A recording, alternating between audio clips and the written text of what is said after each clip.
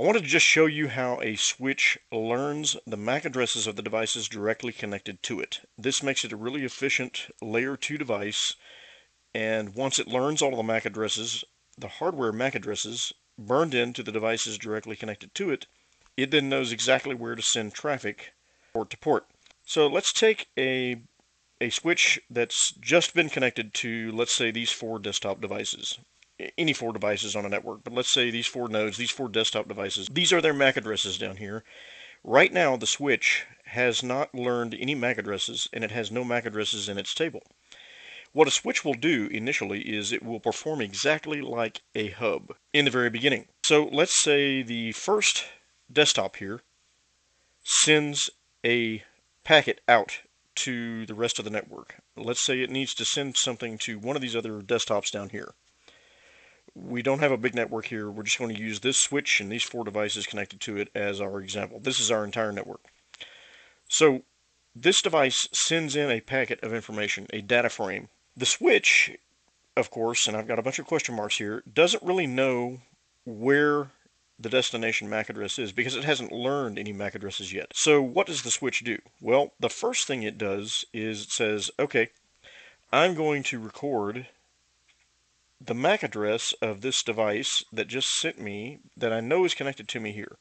So I'm going to record that, I'm going to put it in my MAC address table. Then I'm going to immediately turn around and I'm going to send that data frame or packet of information out to every other interface except the one it came in on. So it will send it out all of its other interfaces, and this is very similar to a hub, the way the hub used to work initially.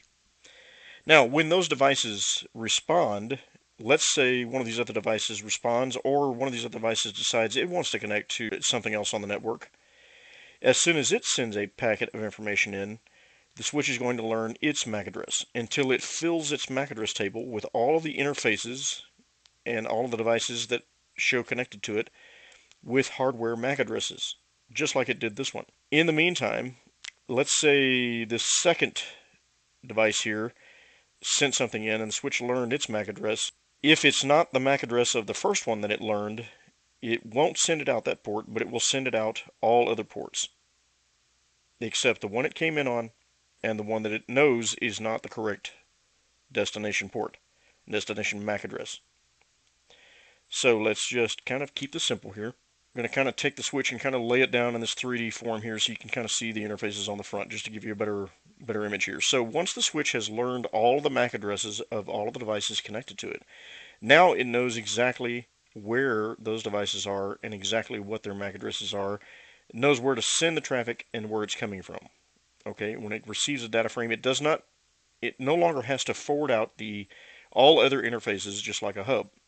So that's what makes a switch a kind of collision division device. It doesn't provide a bunch of collisions non-stop like a hub does. So let's take these 2 devices, for example. It knows the 2 MAC addresses of these 2 devices. Let's say they want to send information back and forth just to each other. One desktop will send out the information to the other. The switch knows where its MAC address is, its destination MAC address, so it will say, I've got both those MAC addresses already. I know where the destination MAC address is that this other one's trying to communicate with, and I know where the source is that it came from. So what does the switch do? It will simply kind of make a single solitary connection between these 2 devices until their connection session is over. Much like the old telephone operators, it will just kind of connect those together and leave them connected until their session is over.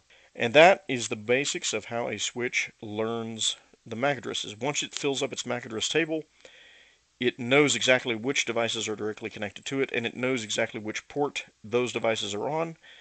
So when a data frame comes in or a packet comes in with that destination MAC address, it knows exactly where to send it out. And it no longer has to send it out every other port on the switch other than the one it originally came in on.